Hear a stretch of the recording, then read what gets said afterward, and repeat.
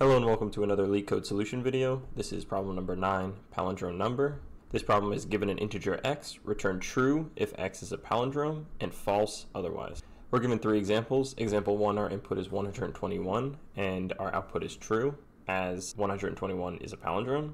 Example 2, our input is negative 121, and this is false, as negative 121 reversed is 121, then a negative sign. So for this problem, all negatives will be returning false. And then example 3, our input is 10, so our output is false because 10 backwards is 1. So let's take a look at an example.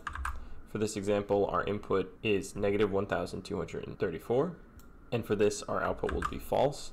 And all negative numbers are not a palindrome, so we can return false always for a negative number. Now let's take a look at a positive number example. And for an example like this, what we're going to want to do is take our input, reverse it, and then check to see if our reverse number is equal to our original number. This is very similar to problem number 7, where we had to reverse an integer. So we'll keep track of our reverse number and start that off as 0. So what we're going to want to do is loop through our number and take each digit and add it to our reverse number in reversed order. So we can do that by taking our reverse number, multiplying it by 10, and then adding our number modulus 10 to it. And what the modulus is it's the percent sign, and what it does is it takes the first digit, divides it by the second digit, and outputs the remainder. So this will take our ones digit each time. So in this case, it'll be 0 plus 4 equals 4. And now that we've used the 4 from our number, we want to remove it by just dividing by 10. And then we can repeat this for each digit. So next would be 3. We pull that out. Now we have 43. Then we want to do it for the 2. Pull that out, 432. And then we do it for the 1, and now we have 4,321.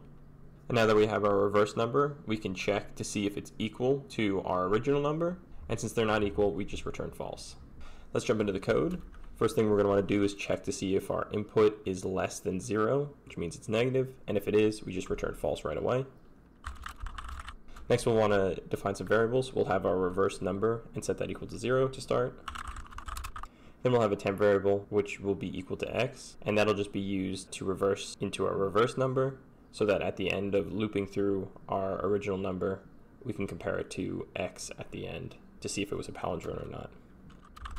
Now we can loop through our number, and as long as it's greater than 0, we want to continue to loop.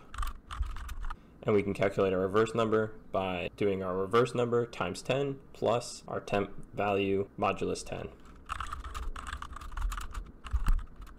And then we'll want to remove the digit we just used, and we can do that by doing temp divided by 10. And we're using the 2 division signs here just to round down each time. That's it for looping. So now we want to compare our new reverse number to our original input of x. And if they're equal, we want to return true. And if they're not equal, we want to return false. That's it for the code, so let's run this. All 3 cases passed, so let's submit. Our code was accepted, so that's it for this problem. If you like this content and want to see more videos like this, make sure to check out my channel. Thanks for watching.